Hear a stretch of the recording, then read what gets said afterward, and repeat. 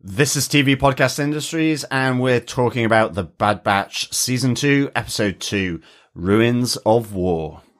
So, what you're telling me is that your rogue clones, running from the Empire's clones, who used to be the Republic's clones. Correct. You finally got it right.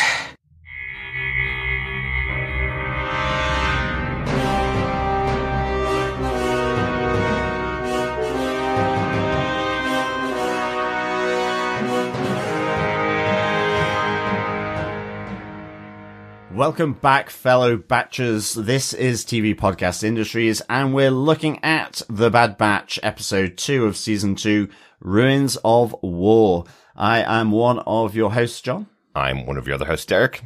And rounding out this trio of Batchers, I am Chris. Good stuff. Yes, this is the second part of this two-part opener released on the 4th of January, which we're covering. So this takes off exactly, or should I say plummets to Earth, exactly where we left off for Episode 1, The Spoils of War. Yeah.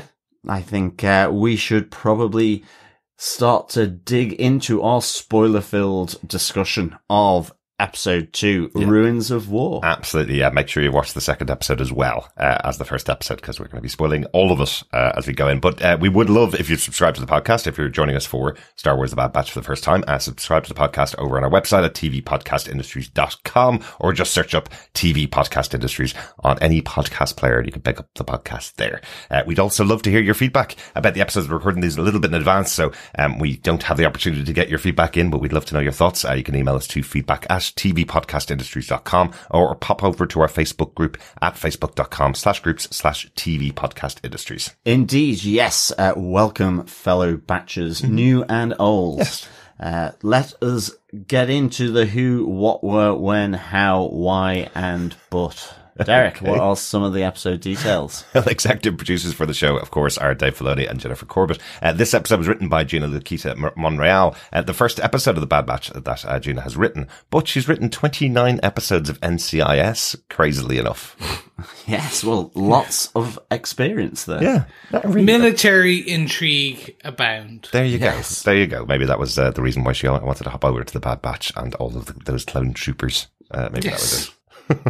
And the episode was directed by Nathaniel Villanova. Nathaniel has directed 6 episodes of The Bad Batch and directed an episode of Tales of the Jedi, the shorts that were out last year as well. So go check those out. There's a great story of Count Dooku in that Tales of the Jedi, and a great story of Ahsoka Tano as well. So check those out. Really quick to watch. I think it's all the episodes come in under 45 minutes, I think. Yeah, pretty much. In total.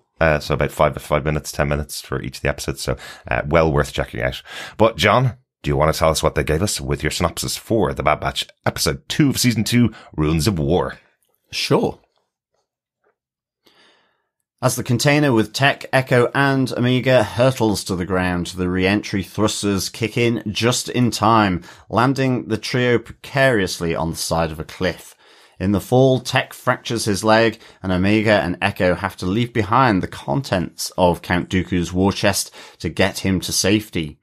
With the help of Romar Adell, a native of the planet Serenno, they hide out while waiting for the rest of the Bad Batch to recover them. As Wrecker and Hunter improvise a cannon to battle their way back to their ship, the Marauder, Omega makes another attempt to raid the war chest. She fails, but Romar convinces her that the cursed treasure won't make her happy, and the Bad Batch escape Serenno empty-handed, but alive. Back on the planet's surface, Vice Admiral Rampart confronts Clone Captain Wilco over his report that Clone Force 99 were behind the attack. To cover his tracks and avoid Grand Moff Tarkin's wrath, Rampart kills the captain and removes all trace of the Bad Batch from the official report to the Empire. Ooh, Rampart's back. He is. Rampart comes down the rampart. Yes. Hey! And poor Captain Wilco falls off the rampart as well. Yes, he does. Plunges off the rampart, indeed, to, well, he's probably dead, hopefully. I think he was probably dead from the first shot. Yes, before he hits the ground. Yes. But with the talk of that big spoiler of the end, let us get into our top points. We cover them by blaster point, our top 3 blaster points for each episode. But let us get into blaster point number 1.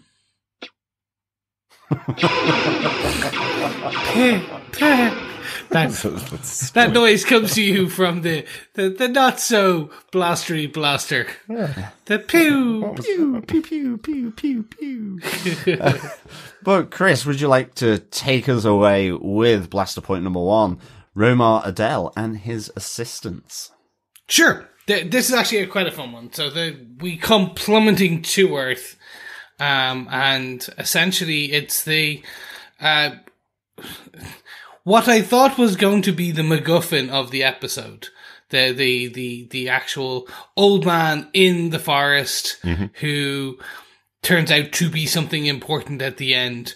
But no, Romar Adell is just your average citizen who has been purged and plundered and cast out by the Empire due to his lord, the Count Dooku, his count, essentially being a dark Jedi and dying, and they are paying the price. Yeah. He now lives in the forest as his city was bombarded.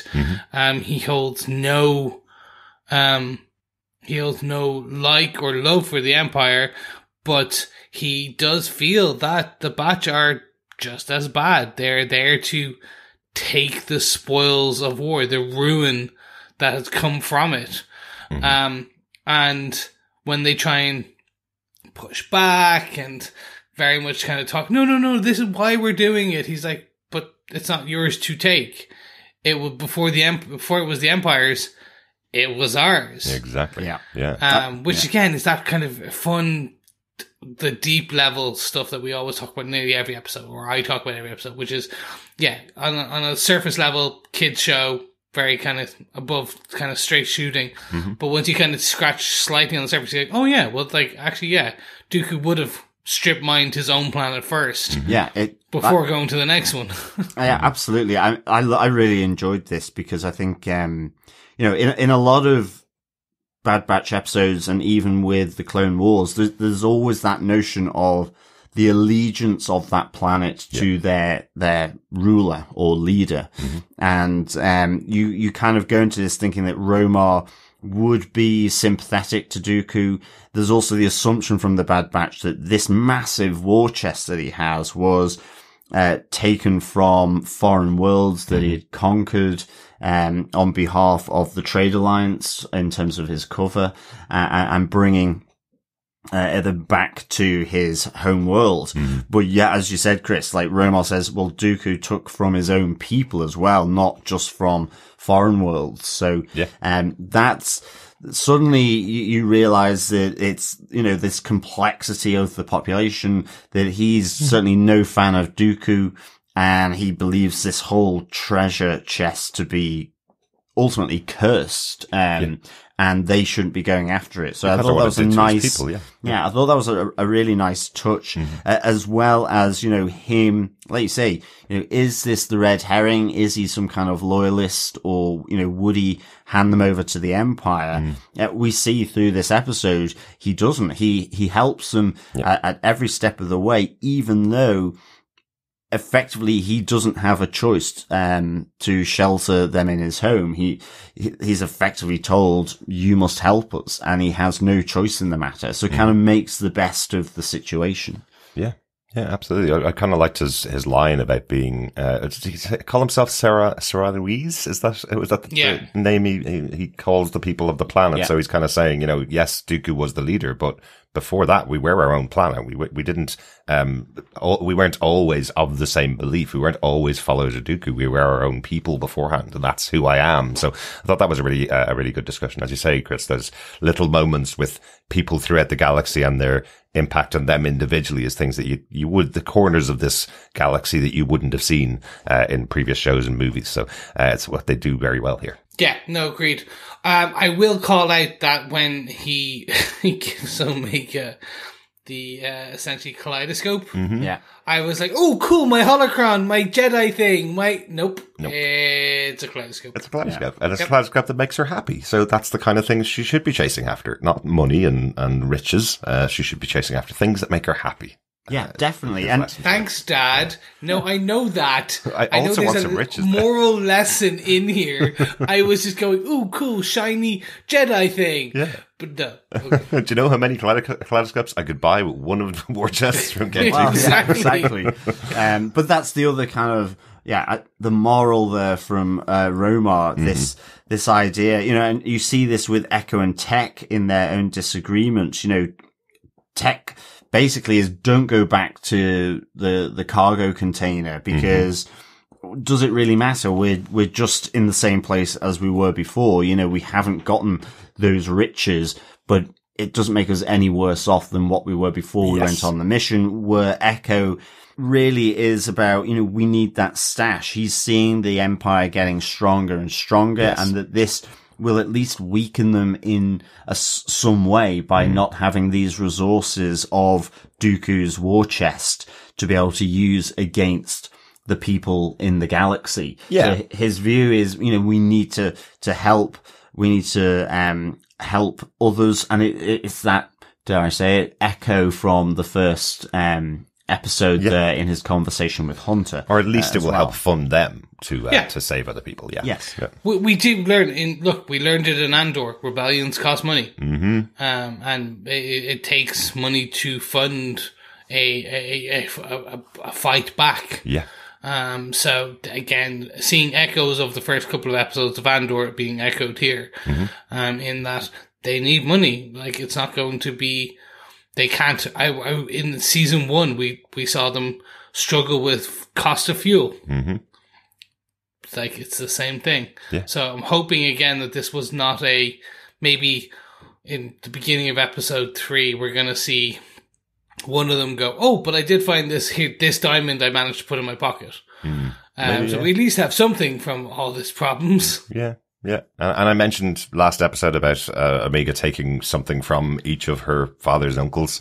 And here we see that Omega's taken Echo's tenacity and wanting to go back and get that war chest, because she's the one that wants to go back to the container. She, while everybody's asleep, she steals out in the night to go and climb into the war chest and prove her worth almost. And she's so fixated on that because of that conversation she overheard in episode 1 with Hunter, where basically by them taking her, they now have a life on the run, effectively, is what she believes. And that's why she feels she has to go out on her own mission, to get the war chest they failed to get. So, putting herself once again, a little bit of danger, for Omega. I do love how you kind of politely call it tenacity when I may call it stubbornness. Yes. But Well, it's the polite way of calling it. Yeah.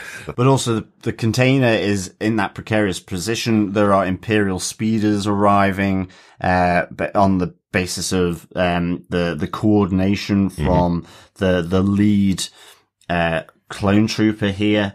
And, even though the container is slipping, that's where you have that resolution with Echo and Omega, where, she's saying, you don't have a normal life because of me. That's why I need to get this. This money, and these jewels and these credits. Whereas Echo suddenly is you have to let the war chest go because this container is slipping and we need to stay alive. But, Echo goes back to Omega and say, I made the right choice and I'd do it all again, saving you, helping you, Absolutely. Yeah. Absolutely. Did anybody else get a little shade of another George Lucas, Steven Spielberg property in this moment with Echo? For some reason, I was really reminded of Indiana Jones: The Last Crusade, the reaching out for the cup of Christ. Oh yes, at the end of that movie, where Sean Connery, his dad, is calling to him, going, "You need to give that up. We have enough riches." Effectively, this may have been your quest, but you need to give it up. There was just that moment when Omega was reaching, going, "I must get this. I must prove myself," and she's being told, "You don't need to. We did what we did. We wouldn't make those. We'd make the same choices again in the future." I thought that was an echo in itself of Indiana Jones. Yeah. No, I mean, I didn't at the time, but now you say it, it makes perfect sense. Yeah. No, I can see where you're pulling from on that. Yeah. Definitely. But any more points for Blaster Point number 1? Nothing really. I was quite surprised that we leave Romar on the planet at the end, because I think at the beginning when we meet him, I thought he was going to be possibly keeping a lot of people in the basement of his house. You know, that he was going to be possibly some kind of future rebel leader or something like that, where some of the other people from Serenno would be living with him, and that's why he needed to get back. But he's living on his own as a survivor on this planet. There's no other people on the planet that we can see, and he still stays there. I thought that we'd end the episode with him coming along with the Bad Batch to a better place, because the planet has been, bombed from decimated and absolutely decimated. Yeah, but he says, "I'm going to stay. I'm going to live here." Well, this is home. Yeah. I just thought it was an interesting way to end his story. I just thought, he passes on his wisdom and then goes back into the forest again. I am wondering if they're going to start picking up like these types of characters from season 1 and season 2 to start to pull together their rebellion. I kind of hope so, because he brings the art and culture aspect. Yeah. Because that was his whole thing, working on the data cube. Mm-hmm. I did expect this arc a bit more to be ending with something, a new thread. Mm-hmm. But this part of it feels very self-contained. Yeah. Like they no longer have the war chests. They no longer have that, and they just escape onto the dark beyond, without a kind of, essentially with nothing to show for their worth, or with their work, I should say. Yeah, mission failed, Bad Batch. Yes, indeed. But shall we move on to Blaster Point 2? Let's do it. Oh, my left shoulder. You're going to get very sick of that by the end of the 60th episode. I might have to pull some other blaster sounds from the world of Star Wars. Yes, you will. We have Blaster Point number 2. On the other side, with the other two, Hunter and Wrecker, as they try to escape from the devastated city below Dooku's citadel. Yeah, we didn't really mention it last episode at all, but I did like them going into Dooku's castle. Thought it was cool having the two of them in there. I loved the joke of them trying to get out in the lift, and the lift doesn't work because it's been shot by one of the troopers, and then Wrecker, of course, is going, well, I can get that to work, and bounces up and down in the lift until it releases them effectively. I thought that was great fun. And Wrecker's, he has a couple of sighs as well here because of that. He's again having to deal with his fear of heights as well, both with the plunging lift, but also then as they make their only escape route down into the city from Dooku's palace. So I kind of just like those little nods to his, oh no, here comes the heights again, which was really good. Yeah, it's cool. I enjoyed this. But it did remind me that Wrecker is proper an explosive expert. Yes. Yeah. Like, you do kind of get, you think of him just as the kind of, the muscle, the kind of dumb jock. And then in this very much episode, you're reminded that no, with just a battery and a tank, he's able to build a cannon and an explosive cannon at that.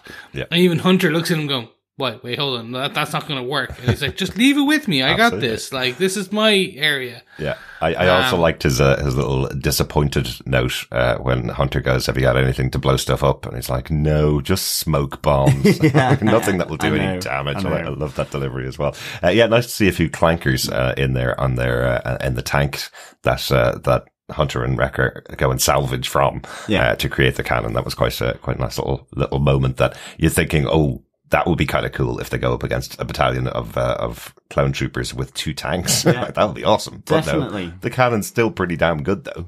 Definitely. Yeah, especially as he running with it. Like, that's some cardio. And I mean, it is the game changer as well, because, I mean, they're pretty pinned down. I mean, I was quite blown away by the lead clone trooper, Captain Wilco.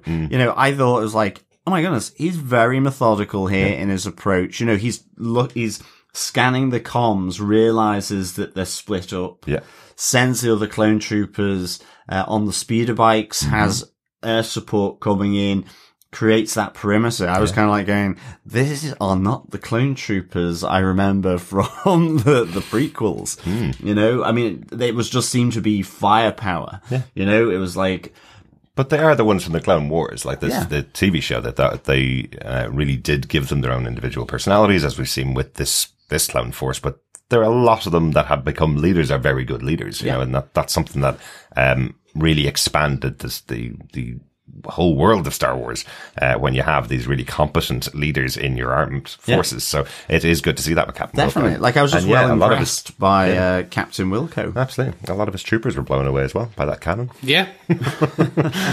Yes, but that is their way out. So that's how they get back to the Marauder to go and save the rest of the Bad Batch. So, but it was a good fun action sequence. Definitely. In the episode. Yeah. Enjoyed it. Exactly. So off they go into the space, back to Sid's, I guess, but empty-handed. Yes. But with many lessons learned. Absolutely. We have one final thing that we need to talk about for this episode. It is blaster point number 3.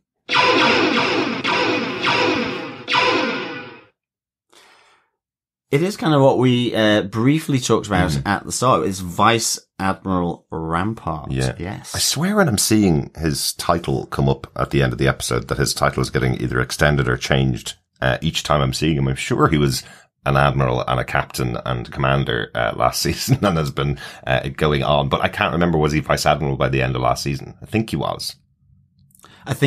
Because I remember us having the same discussions last time about so repetitive. Exactly. No. Just like, what is he? Because I think he was moving up the chain of command in the Empire, and he was the second in command. You know, Governor Tarkin's right hand man. So, this was really good to see him back here. Absolutely. And you mentioned Governor Tarkin here. He is called Grand Moff Tarkin. Yes. So he's also moved up the ranks, and I guess we see how these people do it, right?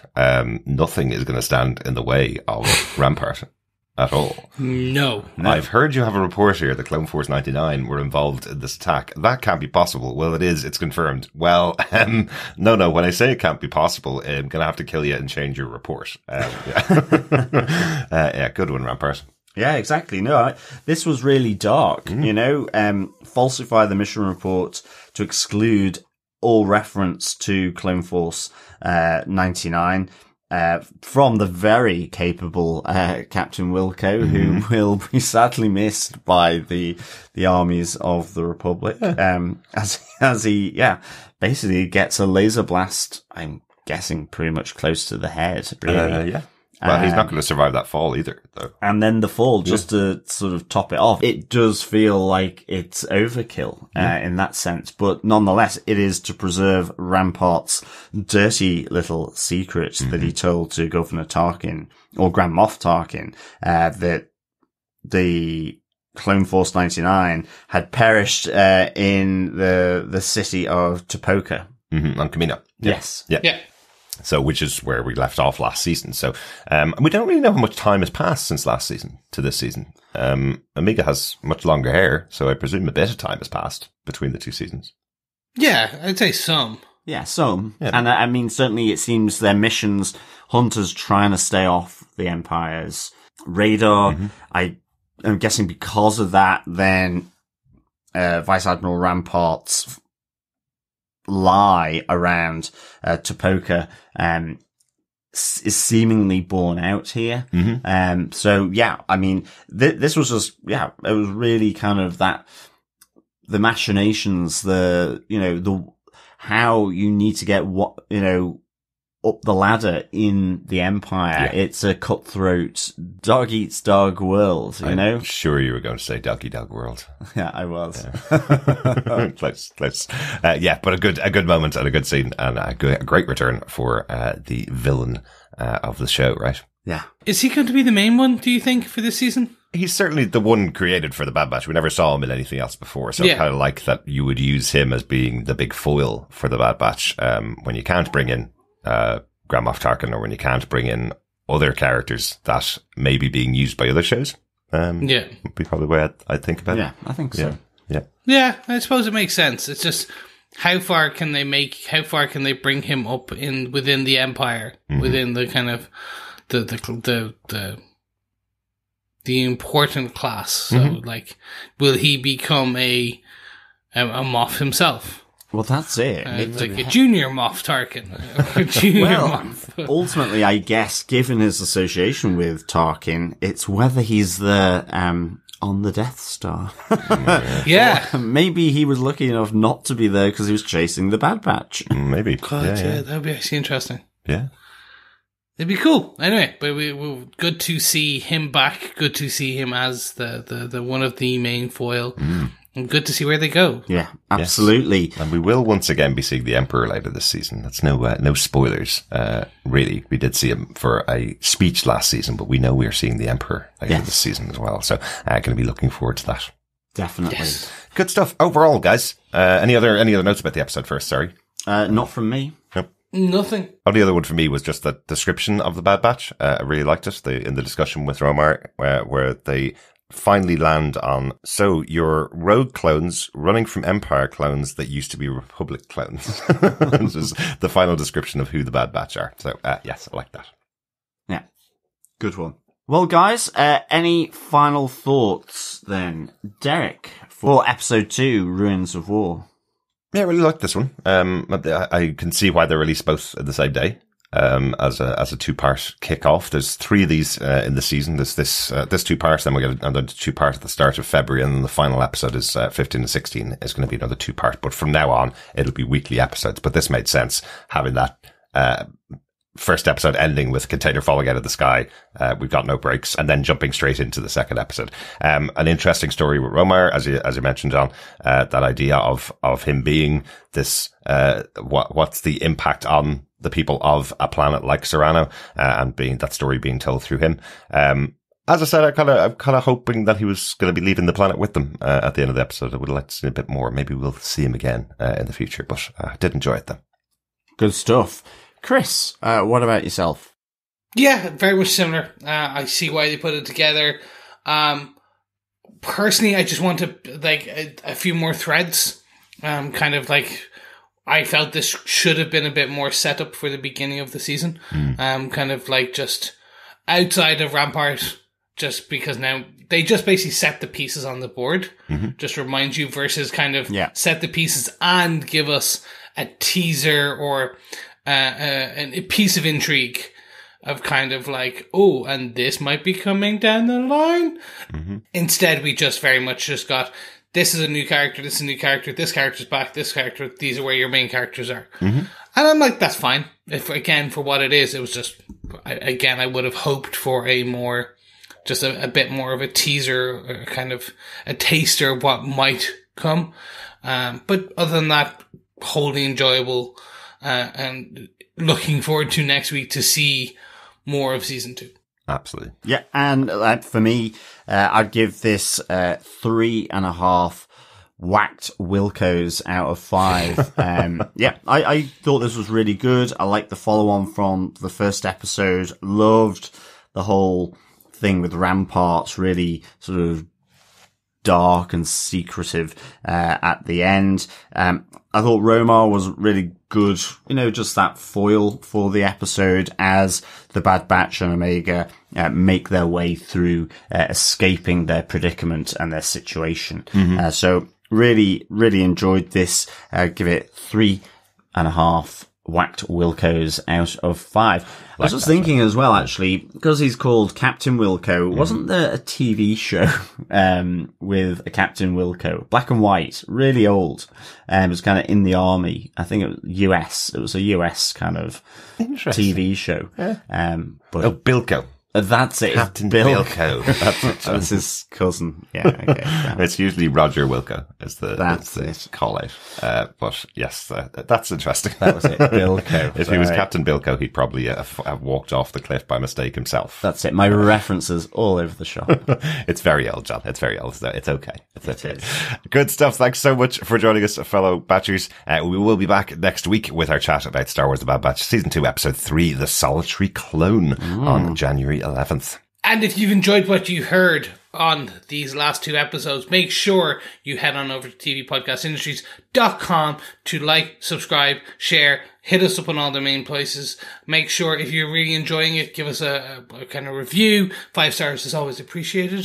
And if you really enjoyed what you hear and you want to support us on our journey for the rest of season 2 of The Bad Batch, why not head on over to patreon.com/tvpodcastindustries, where you can support us for any ongoing monthly amount. Don't have that? Don't worry. Why not buy us a coffee to keep our editor-in-chief caffeinated as he toils away the wee hours of bad batching this bad episode of recordings. Because we make some mistakes, we tell you that. But you don't hear them because he is caffeinated and he is toiling away the editing time. So why not buy us a coffee at buymeacoffee.com/tvpi.